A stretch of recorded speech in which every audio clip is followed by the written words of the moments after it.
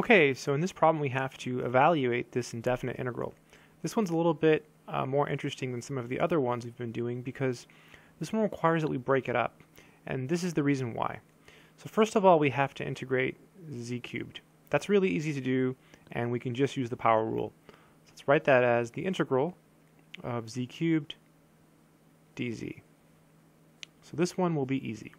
Plus, and then we'll integrate the other one.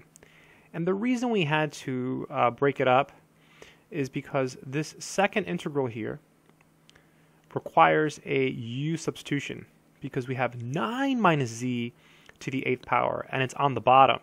So we have to make a u substitution before we can do this one. This one, the z cubed, is ready to go. So let's go ahead and make our u sub for the second integral. So typically when you make a u substitution, your inside piece is your u. So in this case, the inside piece is going to be 9 minus z. So u is equal to 9 minus z. All right, good stuff. Now we compute the derivative. So the derivative of u is du. The derivative of 9 is 0. And then here the derivative of z is negative 1. So we just get negative 1 dz, which is the same as negative dz. Now you'll notice that there's no negative dz in our integrand. So what we do is we make this here look like what's here. So we force this to look like what's in our integral. So we'll divide by negative 1. So we have negative du equal dz. And dz is what's in our integral, and that's what we have here.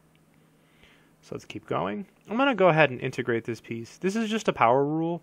So you add 1, so you'll get z to the 4 over 4.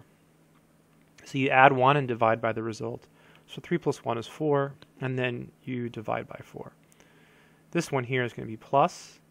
Oh, I guess it should be minus, right? Because the dz is negative du. So I'll go ahead and pull out the negative. It'll be 1 over u to the 8th. That's because that piece there was u, and then we have our du. All right, we're getting there. Let's keep going. So this is z to the 4th over 4. Now we can bring this upstairs, and when you do that, it makes the exponent negative. And the reason we do that is because we want to apply the power rule. Remember, you can apply the power rule when it's something to a power. The only exception is if it's like a negative 1. If it's negative 1, right, in this case here, this is the special case where you get the natural log. So keep that in mind, right? So otherwise, you can just add 1 and divide. So let's do that. Let's add 1 and divide. So this is z to the 4 over 4 minus, and then adding 1 to negative 8 is negative 7, okay? And then over negative 7.